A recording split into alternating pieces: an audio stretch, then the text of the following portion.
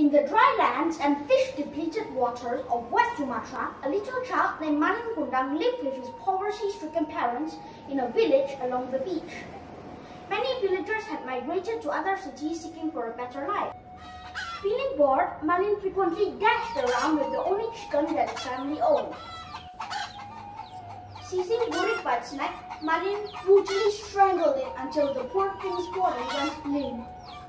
When Malin was 5, his father decided to survey a neighboring country rich in essential supplies their hometown lacked. "I'll be venturing out to another island, Malin," he announced, and embarked on a ship, joining the like-minded villagers. "Farewell, Dad!" Years passed. Malin and his mother survived using sheer determination.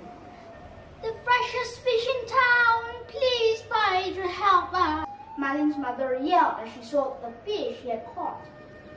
Back home, Malin continued chasing Burik with his deadly intent until he tripped, fell, and landed with a deep wound on his arm. His worried mother nursed his wound with some traditional herb. "This will ease the bleeding for now, but the scar will stay forever. If Dad were still here, he would do way better than this." Years later, Malin had grown into a well-built and charming young man. Feeling bored on a plain beach, he stood up with a clear vision and exclaimed, "I will sail the sea like Dad." "No, my son, I can't let you share your father's fate," his mother cried, holding onto Malin tightly. "I promise to be back wealthy." His mom fell to the floor helplessly as he shoved her away. That evening, he sneaked onto a ship, hid in a wooden chest, and sailed off. Pirates stormed the ship in the middle of his journey. "We are under attack!" They seized all the valuables on board, and the ship was left to rot. When Malin creeped out of the chest, he found that it had drifted all the way to a nearby beachside marketplace. The port was vast and packed with merchants. His eyes shimmered with hope, even though his body was exhausted. Malin worked with continuous tenacity and diligence. As a result, he made a huge fortune. "I'm rich! I'm rich!" She exclaimed contentedly while showering himself with gold coins. One day, he took the love of his life sailing. As fate had it, they docked in the port of his hometown. News of Malin's success reached his mother. Is that my son Malin? After all these years?" With a merry heart, she hobbled to the harbor.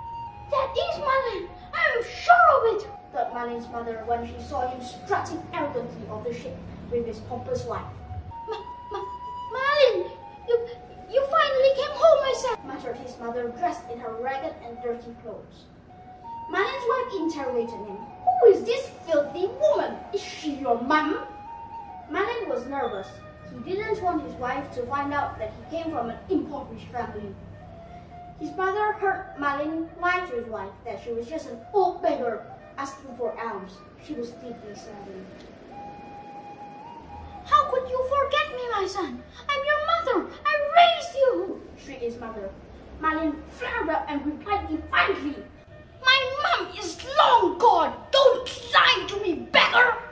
His mother wept with a quivering tone, but she asserted that he was Malin and he still had a scar on his arm.